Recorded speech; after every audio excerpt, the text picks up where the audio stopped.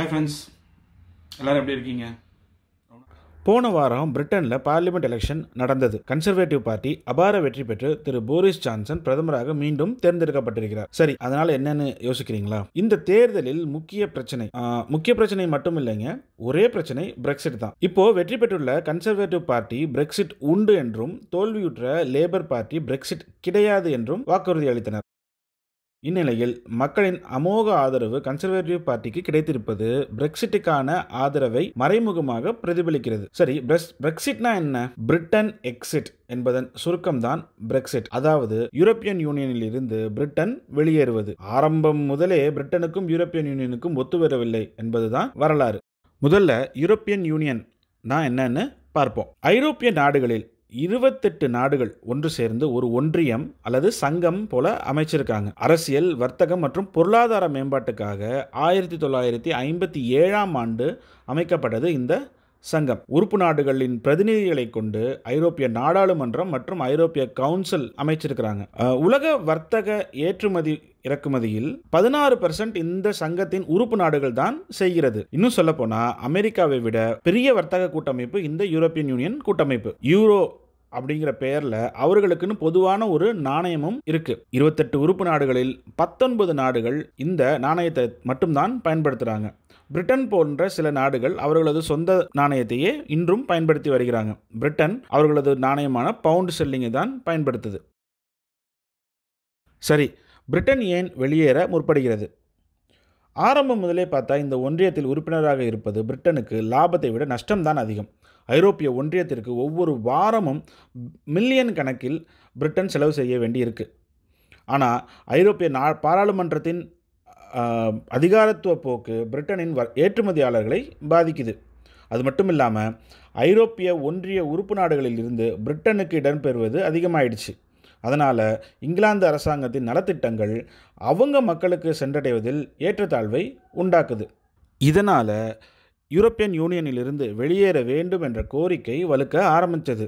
இந்த கோரிக்கைக்கு conservative party அப்பொழுதே ஆதரவு தந்தது. முன்னாள் இங்கிலாந்து பிரதமர் டேவிட் கேமரூன் 2015ஆம் ஆண்டு பொது தேர்தலில் வெற்றி பெற்றால் பிரெக்சிட்டுக்கு மக்களிடம் பொது வாக்கெடுப்பு நடத்தப்படும் என்று வாக்குறுதி தந்தார். அந்த வாக்குறுதிப்படி 2016ஆம் ஆண்டு ஜூன் மாதம் 23ஆம் தேதி பொது வாக்கெடுப்பு நடத்தப்பட்டது. 51.9% வாக்குகள் வெளியேறுவதற்கு கிடைத்தது. 1957ஆம் ஆண்டு யூரோப்பியன் யூனியன் ஆரம்பிக்கப்பட்டதிலிருந்து ஒரு நாடு வெளியேற முடிவெடுத்தது இதுவே முதல் முறை. இந்தியாவுக்கும்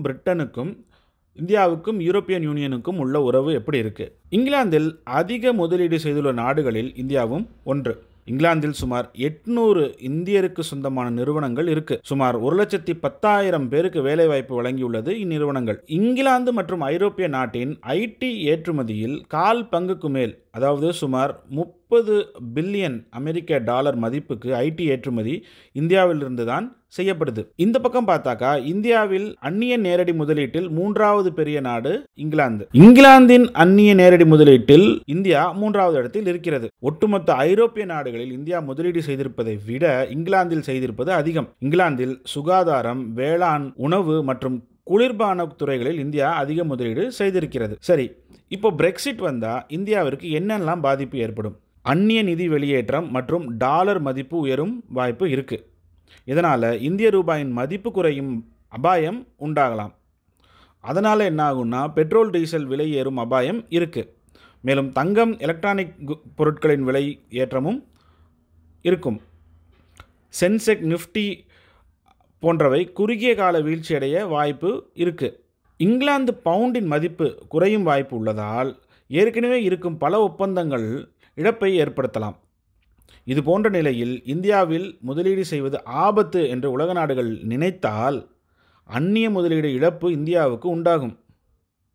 ஐடி துறையில் குறுகிய கால எதிர்மறை தாக்கம் ஏற்படுத்தும்.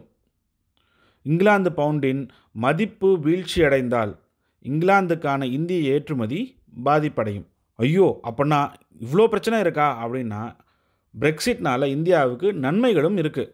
அது என்னென்னா, பவுண்டின் மதிப்பு குறைந்தால் இந்திய நிறுவனங்கள் ஹைடெக் சொத்துக்களை வாங்க முடியும். இந்திய ஏற்றுமதியை விட இறக்குமதி அதிகம் செய்வதால் ஒட்டுமொத்த விளைவு இந்தியாவுக்கு சாதகமாக மாறக்கூடும். இந்திய இங்கிலாந்து வர்த்தக உறவு மேலும் வலுப்பெறக்கூடும். இந்தியாவுடன் இருதரப்பு வர்த்தக உடன்படிக்கை குறித்து விவாதிக்க பிரிட்டன் இப்போது சுதந்திரமாக முடிவெடுக்க முடியும். பவுண்டின் மதிப்பு வீழ்ச்சியடைவதால் இங்கிலாந்திலிருந்து இறக்குமதி செய்வோர் பயன்பெறுவாங்க. இங்கிலாந்தில் இயங்கும் இந்திய நிறுவனங்களும் லாபம் பெறக்கூடும். அது மட்டும் இல்லாமல் இந்திய சுற்றுலா பயணிகள் அதிக அளவில் பிரிட்டனுக்கு செல்லும் வாய்ப்பு ஏற்படும். அதிகமான இந்திய மாணவர்கள் பிரிட்டனில் கல்வி கற்க முடியும். கட்டணம் மலிவானதாக தோன்றும். பிரிட்டனுக்கு திறமையான உழைப்பாளிகள் தேவை அதிகம் ஏற்படும். ஆங்கில அறிவு அதிகம் உள்ளதால் இந்தியர்களுக்கு அது சாதகமாக அமையும். இந்நிலைமைகளை கையாள இந்தியா தயாரா?